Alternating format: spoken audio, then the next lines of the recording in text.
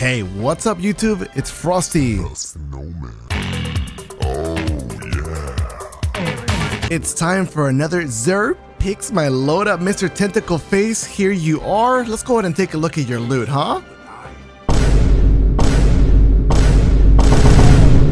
What in the world is this trash? And Hawkmoon check, no god roll again. Oh! Let's dance!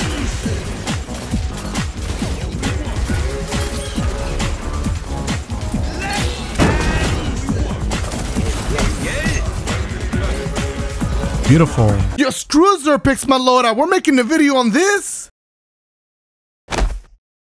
A little bit too aggressive.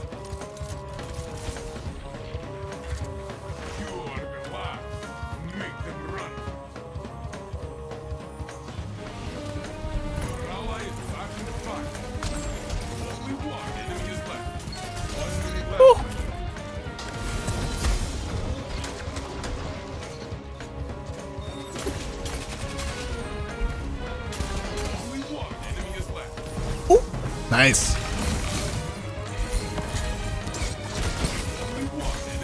Ooh.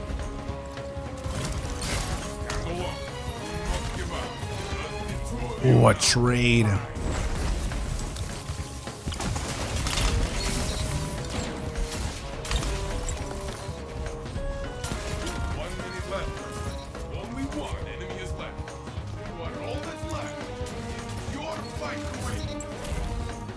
Trying to shotgun me from that far, huh?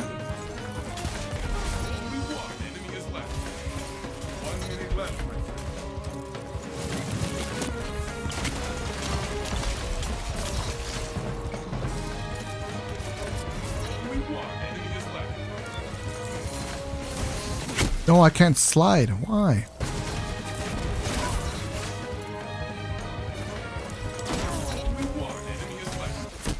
So one shot. Oh shit.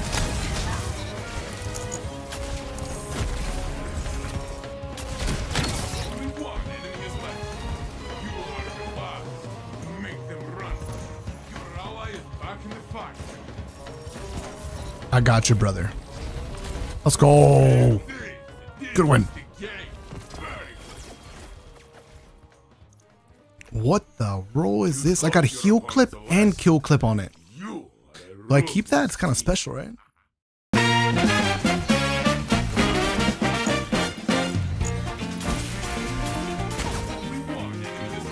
Gunnied. Don't challenge me, Valley.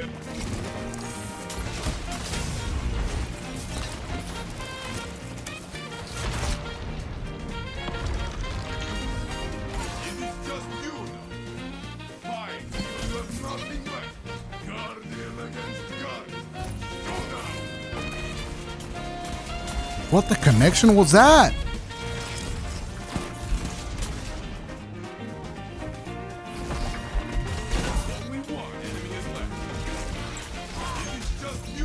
I got your teammate, don't worry.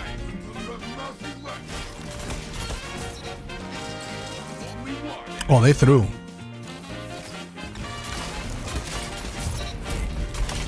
They threw.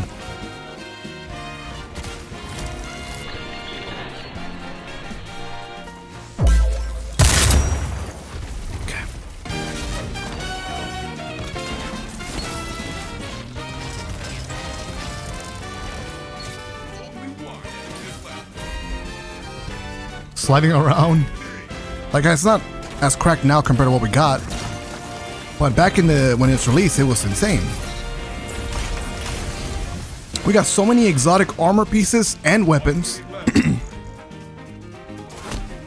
What else do we get? I mean, it was 2 playable destinations. Witch Queen, all I remember is we got an epic campaign and a pretty solid raid. Just like this season, like, what's a good activity when there's like no worthy loot grinding for? Like, that's why people are not playing the game. People are not hyped. You got the coil, which is a good activity, but like, why would you play? Where's the replayable like loot for? You know what I mean? Like, there's not enough. And that was Witch Queen compared to like Forsaken and King's Fall.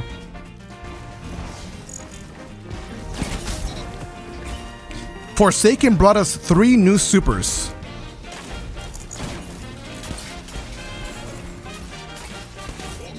So did King's Fall.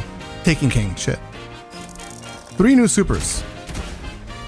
Witch Queen brought us the revamp 3.0 and the deletion of the mod system, the build crafting. The superior build crafting. That's a hot take. You don't have to agree. Not even trying to attack anybody.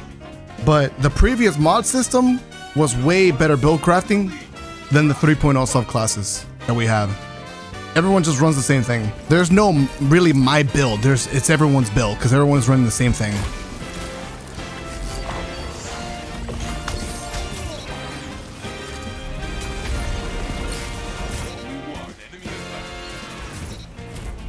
No kills? Been enforcing that they never overachieve like Forsaken again. Yeah, they even told us like way back like Forsaken was a one-time thing, but now they don't have a problem using Forsaken for their advantage, right? I just don't see it happening. I don't trust it. There's a reason, like it's careful manipulation of like why Witch Queen is in the same conversation as Forsaken and the Taking King. There's a reason. 100%. The crafting in Witch Queen is like, it's a neutral. It's a really like tough discussion to have because you don't really know which one was if it was a goated decision or not, right? To some people it was goated, to other people it was not. All I know, crafting took off all the excitement of getting loot.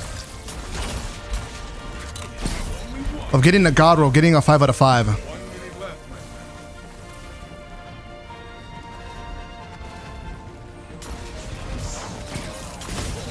You did. It is nice that you can craft and then, you know, you don't have to worry about shit RNG. That's very nice. But at the same time, it's like, dude, I just auto delete anything that's not a red border. And I think that's bad too. There's pros and cons. I think they do it okay for now. Like some areas have non-craftable and some guns are craftable. So at the very least, we do have like some remaining. Not everything is craftable type of thing. The only problem they haven't tackled down though is that adept weapons are not like the same or better than craftable guns. They made it so you can enhance perks, but like that's pointless. It doesn't really matter. It's way too much investment and effort. The Witch Queen also, like, if you're a PvP player as well, like the Witch Queen like was the start like one of the factors to the downfall of Crucible. That's when they introduced infinite invis, infinite axiom bolts, and infinite overshields. It all started then. And then we got infinite restoration, dodge to heal as a hunter with restoration, Loreley, and then Arc gave us fucking Thunder Crash meta, Titan's Rampart meta, knockout snipe and wipe the whole team meta.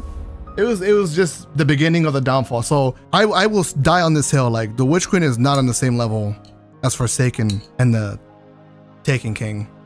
So I was going on a bit of a rant there to answer one question about whether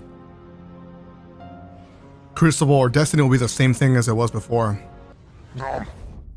I think for PvE players, usually yeah. But if you also enjoy Crucible, definitely no. Especially if you enjoyed Gambit. If you're someone that enjoyed Gambit, the answer is fuck no.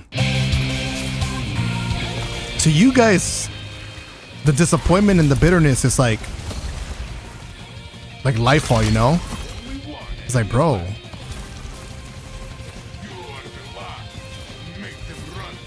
You know, when you end the campaign and you're like, bro, what is this? The Veil? Like, what? I thought that was gonna be the Avengers. Like, hello?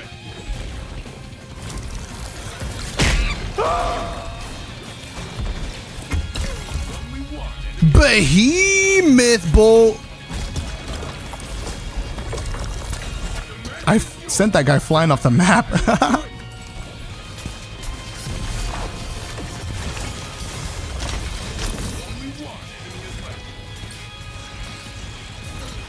Beautiful.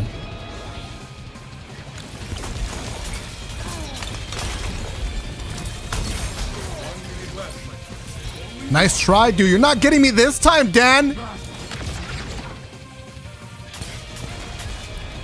The slide takes a lot getting used to. That rift is still up. Oh, wow. 1 minute left, my friend. Only one enemy is left. So you just quit and you just run at me? Homeboy. Guardian, you alone. Great. Guardian against Guardian. Go down. Nice. I just tried pinging like it's the finals. Only one enemy is left.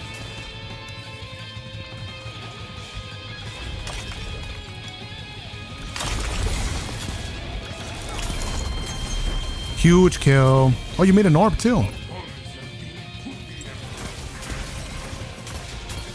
have been put the Only one enemy is left. Oh, he's snap skating cringe lord. That's why he's so fast. I'm pretty sure I heard the finger snap. This is the game. Very good. It's way faster than you're meant to be. Oh, now I feel bad. That was a lighthouse game. Ouch, bro. Are an inspiration.